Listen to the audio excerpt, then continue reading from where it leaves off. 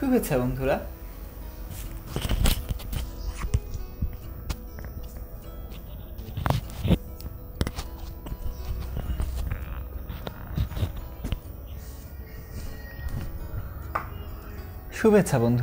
আশা করছি ভালো আছো সবাই। আমরা ইতিমধ্যেই বাক্যকে যুক্তিবাক্যে রূপান্তরের প্রয়োজনীয়তা সম্পর্কে এবং শর্তগুলো সম্পর্কে জেনেছি। এই ভিডিও থেকে আমরা জানব বাক্যকে যুক্তিবাক্যে রূপান্তরের নিয়ম এবং প্রয়োগ প্রক্রিয়া সম্পর্কে। প্রথমত বলে নিই, রূপান্তরের নিয়ম কিন্তু মোট 17টি। আমরা পরবর্তী কয়েকটি ভিডিওতে এই নিয়মগুলো সম্পর্কে জানতে থাকব। প্রথম নিয়মটা কি? প্রথম নিয়মটা হচ্ছে, কোনো একটা বাক্যে যদি সংযোজক না থাকে তাহলে সেক্ষেত্রে বাক্যে সংযোজকের ব্যবহার দেখাতে হবে। উদাহরণ দেওয়া যাক, চলো। প্রথমত একটি বাক্য হচ্ছে, মজনু লাইলির প্রেমে মরিয়া। অর্থাৎ এক্ষেত্রে কিন্তু আমরা কোনো সংযোজক পাচ্ছি না এখনো পর্যন্ত।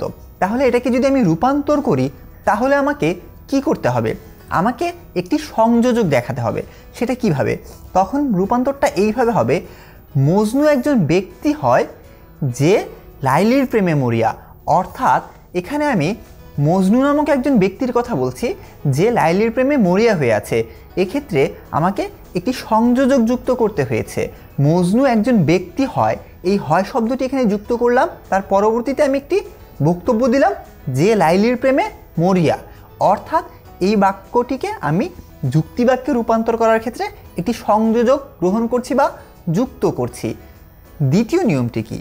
দ্বিতীয় নিয়মটি হচ্ছে, যদি কোনো বাক্যে সংযোজক অতীতকাল অথবা ভবিষ্যৎকালের আকারে থাকে তখন সেই বাক্যের সংযোজককে আমার বর্তমানকালের রূপে প্রকাশ করতে হবে। অর্থাৎ কোনো একটি বাক্যর যে সংযোজক, সেই সংযোজককে বর্তমানকালের রূপে প্রকাশ করতে হবে। যেমন ধরো, প্লেটো একজন দার্শনিক। এই বাক্যটিকে যদি আমি যুক্তিবাক্যে রূপান্তর করতে যাই তাহলে যে সংযোজকটি সেটি বর্তমানকালের আকারে প্রকাশ করতে হবে। সেক্ষেত্রে রূপান্তরটি কেমন? প্লেটো হন একজন ব্যক্তি যিনি দার্শনিক ছিলেন। এক্ষেত্রে আমি প্লেটো নামক একজন ব্যক্তির কথা বলছি যিনি অতীতে ছিলেন, অর্থাৎ একটা সময় তিনি দার্শনিক ছিলেন, তিনি কিন্তু বর্তমানে বেঁচে নেই।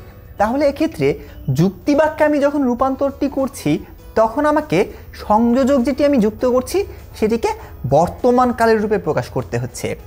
তৃতীয় নিয়মটি কি? তৃতীয় নিয়মটি হচ্ছে, অনেক ক্ষেত্রে ভাষা সৌন্দর্য রক্ষার ক্ষেত্রে বা সৌন্দর্য প্রকাশ করার ক্ষেত্রে আমাকে বিধেয় যে অংশটি থাকে সেটিকে বাক্যের প্রথমে ব্যবহার করতে হয়। অর্থাৎ একটি বাক্যকে যখন রূপান্তর আমি করছি যুক্তিবাক্যে তখন বাক্যের বিধেয়টি বাক্যের প্রথমে চলে আসে। একটা উদাহরণ নেই, ভয়াবহ ছিল দৃশ্যটি। এই যে বাক্যটি, এই বাক্যটিকে আমি যখন যুক্তিবাক্যে রূপান্তর করছি তখন ভাষার সৌন্দর্য রক্ষার্থে আমাকে যুক্তিবাক্যে রূপান্তর করতে হচ্ছে এইভাবে, দৃশ্যটি হয় এমন যা ভয়াবহ ছিল। অর্থাৎ আমি একটি দৃশ্যের বর্ণনা দিচ্ছি, যে দৃশ্যটি কিনা ভয়াবহ, সেই বর্ণনাটি আমি যখন যুক্তিবাক্যে রূপান্তর করছি তখন আমাকে রূপান্তরটি করতে হচ্ছে বিধেয়টি আগে প্রকাশ করে। অর্থাৎ দৃশ্যটি সম্পর্কে যেটি কিনা বাক্যে বিধেয় ছিল সেটিকে যুক্তিবাক্যে প্রথমে নিয়ে এসেছি, দৃশ্যটি হয় এমন যা ভয়াবহ ছিল। এক্ষেত্রে উদ্দেশ্যটি আমি বিধেয় অংশে নিয়ে যাচ্ছি। অর্থাৎ যুক্তিবাক্যে প্রকাশ করার ক্ষেত্রে আমি সৌন্দর্য রক্ষা করার ক্ষেত্রে অনেক সময় বাক্যের বিধেয়কে বাক্যের প্রথমে নিয়ে আসি এবং বাক্যের উদ্দেশ্যটি বাক্যের পরবর্তীতে নিয়ে যাই। এইভাবে আমরা বাক্যকে যুক্তিবাক্যে রূপান্তর করি। পরবর্তীতে আমরা যুক্তিবাক্যে রূপান্তরের আরও 3টি নিয়ম সম্পর্কে জানব। সে পর্যন্ত সবাইকে ধন্যবাদ।